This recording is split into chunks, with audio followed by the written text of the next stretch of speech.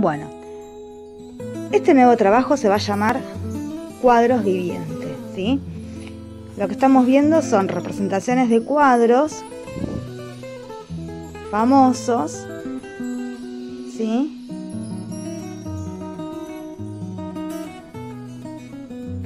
En donde lo que se hizo fue representar imitando esos cuadros. Lo que vamos a ver ahora, vamos a buscar similitudes entre las personas de los cuadros, los que están pintados, con las personas reales, ¿sí? Que llegamos a ver. Bien, ¿por qué les muestro esto? Porque el trabajo de esta semana, les voy a dar varios días para que lo realicen, ¿sí?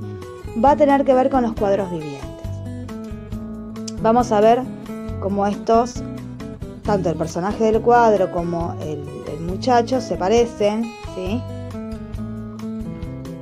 Hay similitudes por los cortes de pelo, por la vestimenta, por el color de los ojos.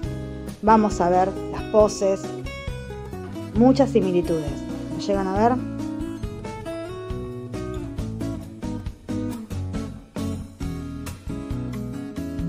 Muy bien. ¿Por qué les muestro esto? Porque para ya ir planificando la fiesta vasca, que a este ritmo, como van las cosas, va a ser una fiesta vasca, me parece, virtual. Más allá de empezar a trabajar con muestras virtuales de lo que estuvimos trabajando, como el último trabajo que les envié antes de las vacaciones de invierno, vamos a empezar esta nueva parte del año con cuadros vivientes, ¿sí? Esto sí o sí va a ir para la fiesta vasca, así que a usar mucho la creatividad. Muy bien, lo que estamos viendo hasta ahora, vimos cómo se disfrazaban en los primeros videitos, y ahora estos son cuadros en donde la persona busca la similitud. Pero vamos a ir más allá nosotros, porque si no va a ser muy difícil encontrarnos, ¿sí?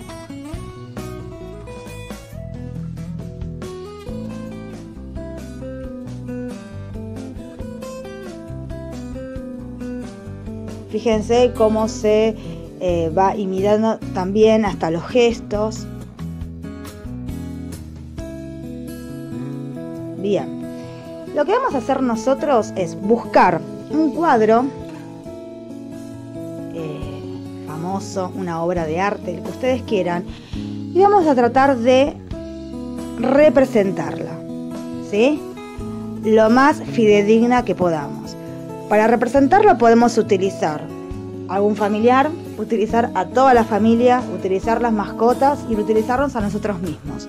Pero para eso tenemos que modificar estructuras, modificar vestimentas y utilizar, si quieren, programas de diseño para agregarles algún fondo, ¿sí? Lo que vamos a ver, ¿sí?, son los cuadros y al lado la representación, ¿sí? Aquí ya no juega tanto la similitud que va a haber con el personaje del cuadro con la persona real, pero al imitar la pose, al imitar la vestimenta, al imitar los colores,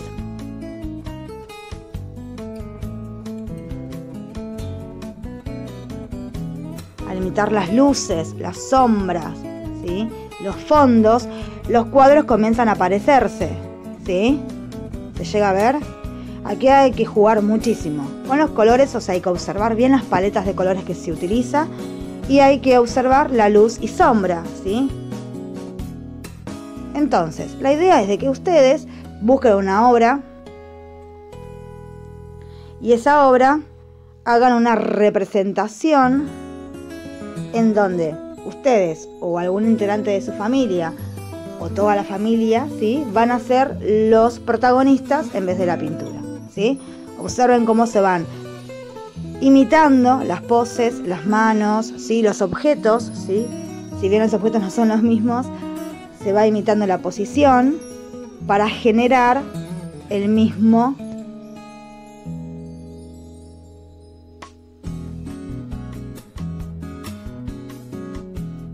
elemento, la misma composición, ¿sí?, la misma luz. ¿Se llegan a ver? Es decir, vamos a buscar los rojos, rojos, los blancos, blancos, ¿sí?, la luz que viene de un lado, los fondos.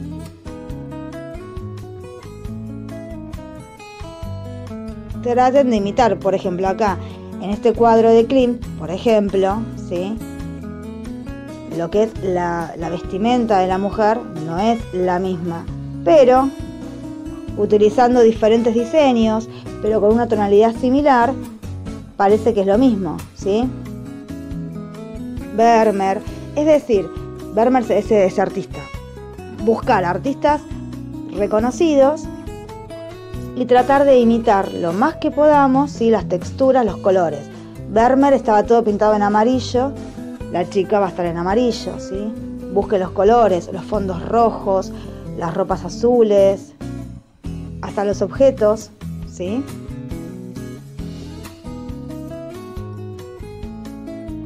Muy bien, entonces lo que tienen que hacer ustedes es, como ya les dije, realizar un cuadro viviente. En este cuadro viviente, ustedes eligen a qué quieren, si se animan y se disfrazan ustedes y se maquillan ustedes y pueden editar alguna que otra imagen con un fondo, agregarle diferentes posiciones, tengan en cuenta la luz y los colores. Estuvimos trabajando casi toda la primera mitad del año con el tema de los colores, con las paletas de colores.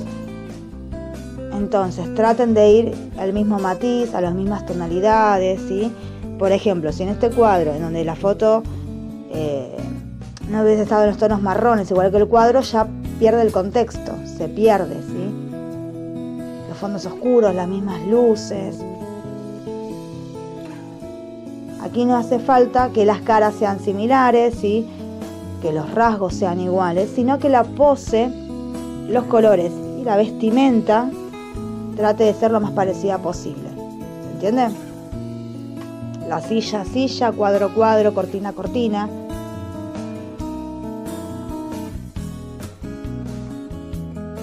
Muy bien. Esto, ¿sí? Van a tener un tiempo prolongado para hacerlo, porque la idea es que lo hagan bien, a la perfección, ¿sí? Si bien estuve recibiendo trabajos brillantes de casi todos, traten de que se note que pusieron empeño y que buscaron las similitudes y que hubo un esmero importante en realizar esta composición.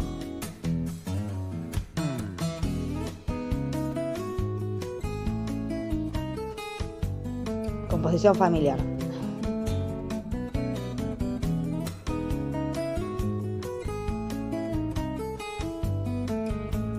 Busquen cuadros de cualquier época, puede ser cuadros modernos, cuadros del Renacimiento, del Medioevo, del Barroco, del Manierismo, de las vanguardias. Ustedes eligen, ¿sí? Hay representaciones hasta del Bosco. O sea, ustedes elijan lo que quieran. No importa el estilo, como tampoco importa la técnica ni la vanguardia con que estaba realizada el cuadro.